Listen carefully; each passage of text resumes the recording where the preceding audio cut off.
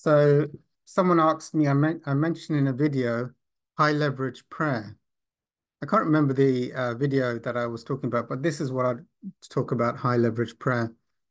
Certain things, and it's the easiest way to find out what high leverage prayer would be to see, I recommend to everyone, Dr. David R. Hawkins' work because he calibrates everything. So if you do prayers calibrating at unconditional love, it'll be less than if you do prayers in alignment with enlightenment or prayers in alignment with the avatars. So high leverage prayer will dismantle the illusions very quickly at the core. You're going for the jugular. You're not going to waste time using using prayers in alignment with dualistic ideas at lower levels of consciousness. You know, you don't want the lowest level of enlightenment, you want the highest level. You don't even want the levels of unconditional love or the 12 steps, because that will take you so far, but it's not going to get you to enlightenment if you do the 12 steps. It's not going to take you to avatar. So, and that when you start doing the things like if you pray for enlightenment, if you pray to dissolve your addiction to the experiencer, your addiction to thoughts, if you pray to surrender all payoff of the ego and being in separation, you see, those would be the type of prayers going towards the level, you know, if you pray to you know, to be in alignment and to have your life be an expression of the highest level of enlightenment and ask for inspiration to do that. That's quite easy. I mean, I'd be reading a book like I, Reality and Subjectivity and watching all of Hawkins' lectures on veritaspub.com.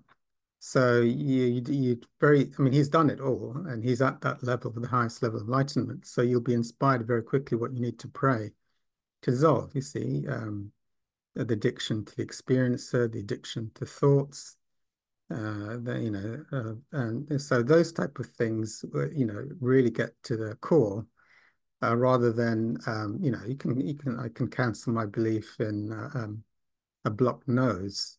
And that will probably eventually clear my blocked nose, but it won't. It will only take me so far because it's not what I'd call a high leverage prayer. It's I'm suffering from this low level, this small thing, and I want to get rid of that before I'm going to do any high leverage prayers. So, and that depends. I mean, why would you do a high? Well, you'd have to first set your intention. What's your intention for this life? Is it to get to unconditional love and salvation? Is it to get to bliss, or to be a saint, or to get to the first level of enlightenment, or to get to be an avatar?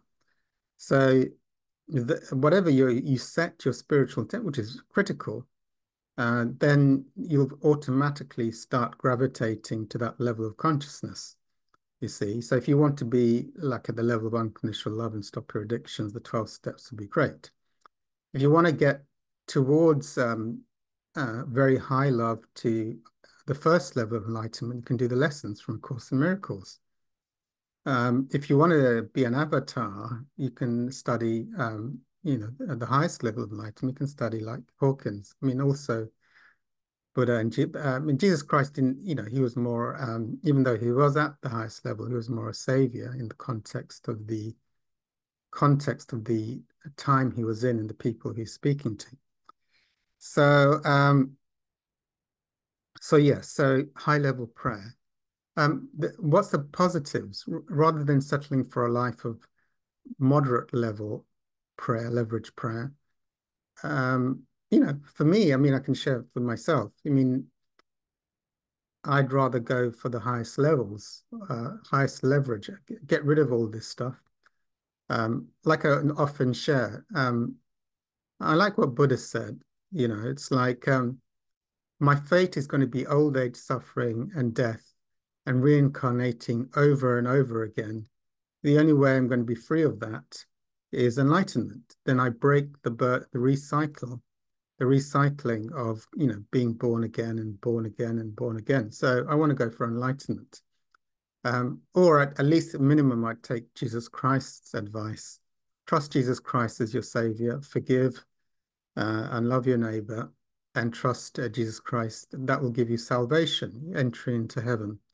So you don't necessarily have to come back to this place. So anyway, high leverage prayer. Yeah. So for me, it's like I want to make as much progress in this lifetime as possible.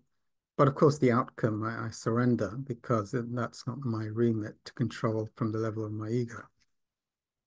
Okay, I'm going to press